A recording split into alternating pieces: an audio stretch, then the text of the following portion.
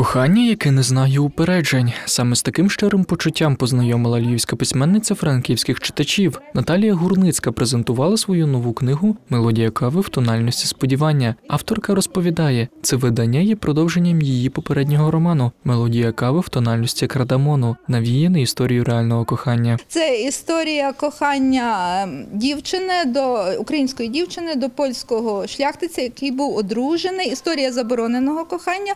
Між ними умовності, між ними різниця в 30 років, між ними шлюб не їхній. І це на основі, напевно, мемуарів.